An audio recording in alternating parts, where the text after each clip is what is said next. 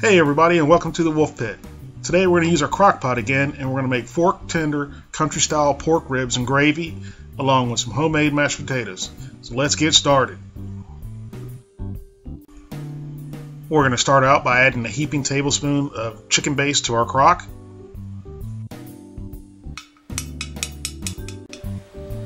Four large cloves of rough chopped garlic, 2 carrots, 2 stalks of celery, and 1 yellow onion. And now for the start of the show, 4 pounds of country style pork ribs that are still frozen, 1 tablespoon of black pepper, 2 bay leaves, and 2 cups of water.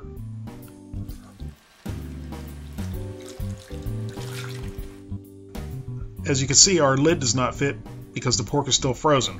But within 45 minutes to an hour, the pork will be thawed out enough to where we can push it down into the broth where it belongs for the rest of the cook. So we're going to set our timer now for 6 hours, and we're going to come back in 45 minutes to an hour and make sure our pork is all thawed out and down in the broth for the remaining of the cook. So after a little over an hour, our pork is thawed out enough to where we can just push it apart here and get it down into the broth. Then we're going to put the lid back on and let it finish cooking for 6 hours or until it's fork tender. After 6 hours, our pork is done, and it's not done to the part where it's just falling apart and mush. It's still got a little bit of texture to it. So we're going to go ahead and remove it from the broth now and get ready to make our gravy.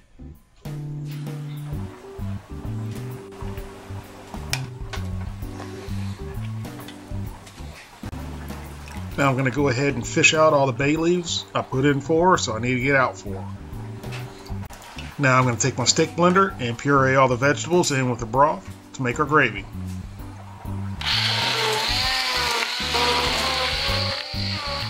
Now I'm adding a 1/4 cup of cornstarch slurry to thicken up the gravy. Once the pork is back in the gravy, we're going to let it cook for another 30 minutes and we'll be ready to eat.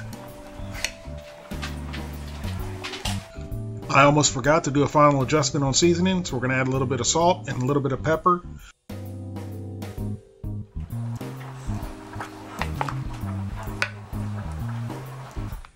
There you have it. Our country style pork ribs, gravy, and homemade mashed potatoes are done. Let's break off a piece of this and see how it turned out. Very tender, very moist.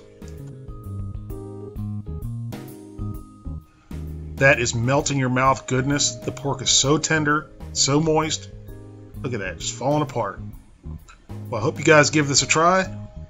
Thank you very much for watching, and we'll see you next time.